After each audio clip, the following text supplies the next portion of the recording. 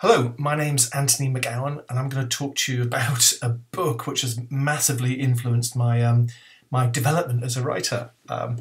It's a book not very well known in the English-speaking world. It's a book called Gargantua and Pantagruel by François Rabelais, who was a medieval French monk.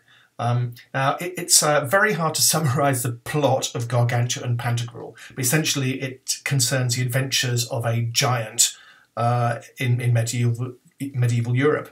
But what's particularly, I think, interesting about Rabelais is not the narrative, but the style. So what Rabelais does is to combine a reasonably high level of philosophical speculation with this wonderfully grotesque, obscene comedy of the human body. And I read this for the first time when I had a very boring job and a long commute in London.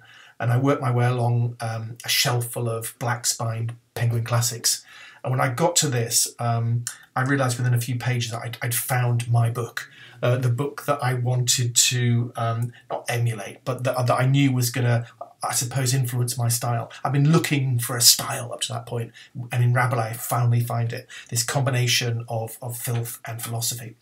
There's a very famous passage in Gargantua and Pantagruel, where one of the main characters is trying to find the softest thing to wipe his bottom on.